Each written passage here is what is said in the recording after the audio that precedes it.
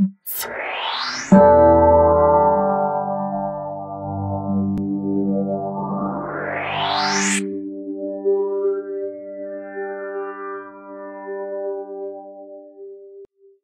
is the second video in a two-part tutorial on primary and secondary sources.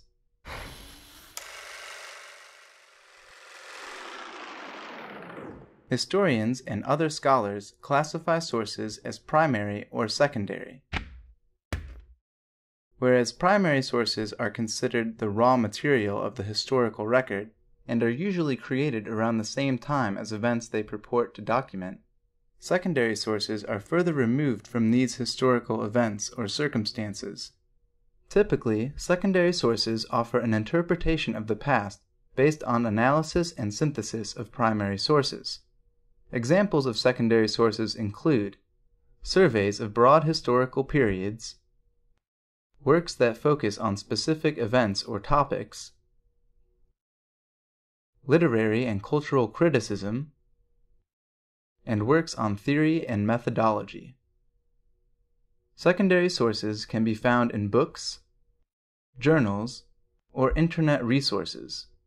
When we talk about secondary sources, most of the time we are referring to the published scholarship on a subject rather than the supplementary material like bibliographies, encyclopedias, handbooks, and so forth. These supplementary materials are sometimes referred to as tertiary sources. A secondary source is analytical and interpretive. It may offer a new reading of historical events and primary sources that have been analyzed before, or present an analysis of events and sources that were previously unknown or not written about. A secondary source might also synthesize the work of other historians in order to formulate a totally new interpretation. You will use secondary sources to identify the main currents of thought on your topic, and to answer questions like, which historians have taken up this topic? What were their main arguments? How have historians' understanding of the topic changed over time? To identify secondary literature, you can do subject searches in the online catalog to find books, or subject searches in article databases to find articles. The most important databases for finding peer-reviewed articles by historians are America, History and Life, which covers the history of North America, and Historical Abstracts, which covers the rest of the world since 1450.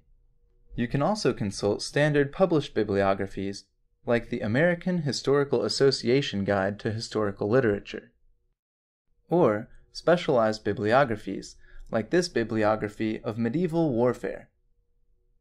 You may find more lengthy treatments of the topic published as book chapters, journal articles, or even as individual monographs. You can read about the topic in a subject encyclopedia, and look at the bibliography at the end of the entry. You can find a major work of scholarship on the topic, and follow up on the sources used by the author. Most of the time, you will find the secondary literature you will need by using the online catalog, the appropriate article databases, subject encyclopedias, bibliographies, and by consulting with your instructor. Remember to keep track of all the sources you've used. At some point, you'll want to list them in a bibliography of your own. This video has been brought to you by the History, Philosophy, and Newspaper Library of the University of Illinois.